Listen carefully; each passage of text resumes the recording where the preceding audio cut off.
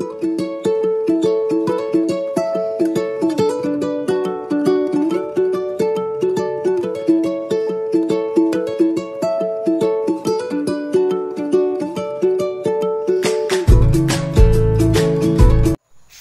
good morning.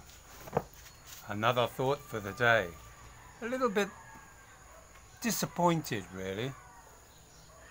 I've been watching a lot of what I would have described as my up-and-coming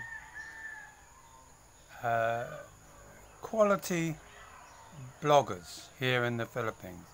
I don't like to knock people just for the sake of it. But there's a tendency more and more now in the last few weeks for salacious content. Whether that's required, obviously only the viewer can decide.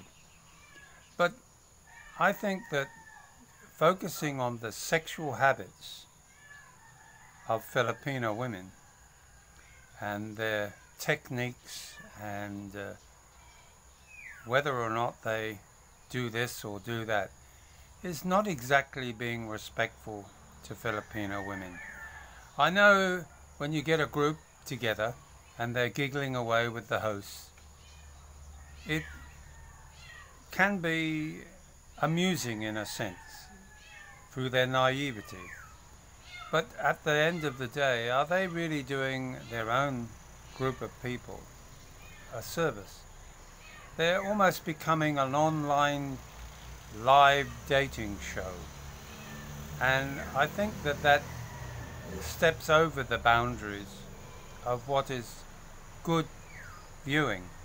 I mean, if you're coming to the Philippines to find a wife, do you really need to know what they think about the size of a man?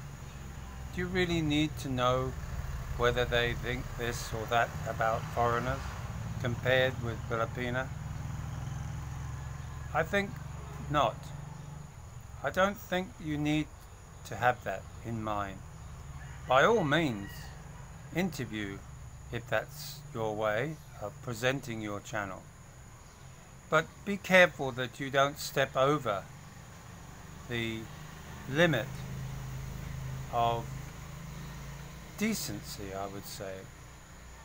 Be inclined to remember that as much as the Filipina may want a foreigner husband, you need to remind these young Filipina that they need to value themselves more than exposing themselves on various blogs. There are a number of blogs that I would have said, having just started watching them, they really have good content, but they're straying away from what is really factual information required to come here, to maybe just seeking higher ratings from non-desirable viewers. So I don't want to sound like a stick in the mud, because I don't feel I am, but just spend a moment. If you support a channel that does this, that's your opinion. But I'm just disappointed that the tone is changing slightly in the blogs that we are seeing coming out of the Philippines. And a lot of these now are being done by Filipinos themselves in the English language.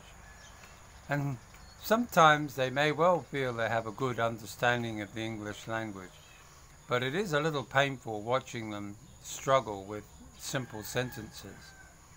I take my hat off that they're trying, but you'll never reach the level of someone like Filipina P. And she does it in a more tasteful manner. But again, just be careful.